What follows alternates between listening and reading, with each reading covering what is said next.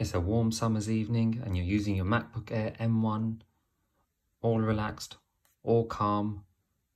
Then you notice your MacBook Air M1 overheating. Now here in the UK, we've got a few days of heat before the winter really starts. And I notice my MacBook Air M1 getting a bit warm.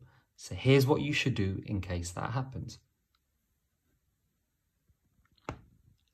And I'm actually not joking. That will reduce the temperature down by 20-30 degrees Celsius. Then you can open the lid and resume your work. It is not worth damaging the M1 processor over it, particularly if you're compiling in the heat. Now you could go to a cool area.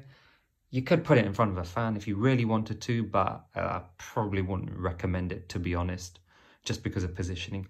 But literally do that, lift it back up, and you will be good to go. Like and subscribe.